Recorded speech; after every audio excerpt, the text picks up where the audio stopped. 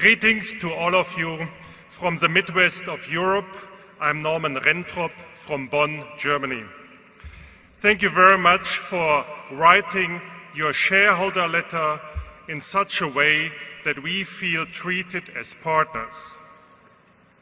Warren, in the shareholder letter, you ended with your thoughts on managing Berkshire Hathaway in the future. May I ask you, how do you train your successors? What do you tell them? How do you summarize to them what is important to you? And how, if you were able to do so, how would you measure whether or not they have lived up to your expectations?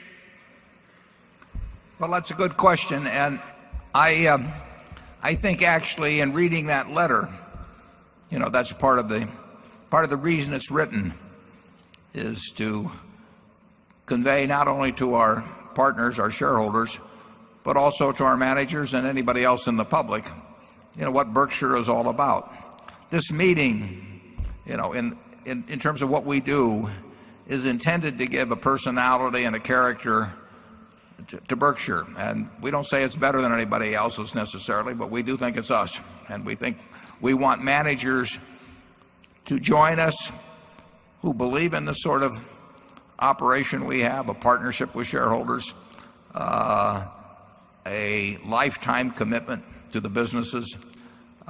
We want those people to join us.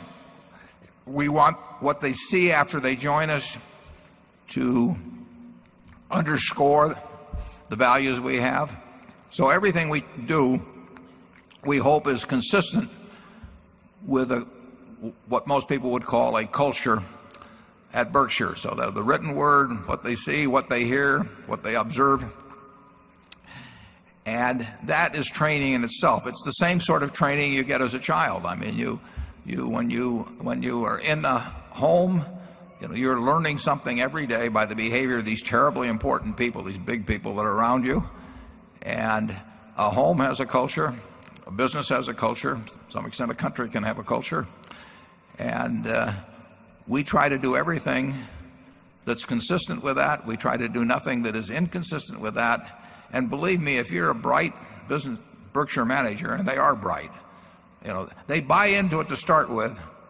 They see that it works, and it doesn't require formal lessons or mentoring or anything of the sort. I mean, if you talk to our Berkshire managers, you would find that they think consistently with how, in effect, Charlie and I think. There are plenty of people that don't, and they don't join us.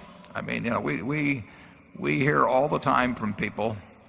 I've got one coming in a little while, actually, that nothing's going to come of it because this guy has, I mean, his brain processes things different than mine does, and I'm kind of interested in learning about his business, so we'll get together. But it wouldn't fit. It would just not. It would be a mismatch. And the nice thing about it is our culture is so well defined that there aren't many mistakes in terms of people entering it or behaving in a way inconsistent with it. So I don't think there's any formal training necessary. I mentioned in the annual report the fact that if I die tonight, there are 3 obvious candidates to take my place. Now the board knows which one of them they would agree on tonight. Might be different 3 years from now. But any of those 3 would not miss a beat in terms of stepping in to the culture that I hope we have here, because it's theirs too. Charlie?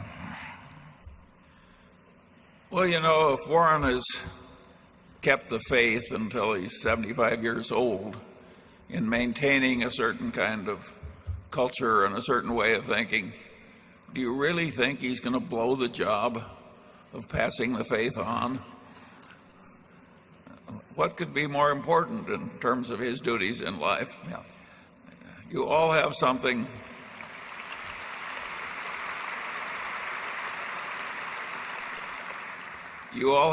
more important to do than worry about the fact that the candle is going to go out at Berkshire just because some people die.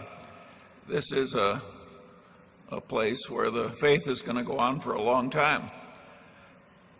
And of course, at headquarters, we aren't training executives. We find them. And they're not hard to find.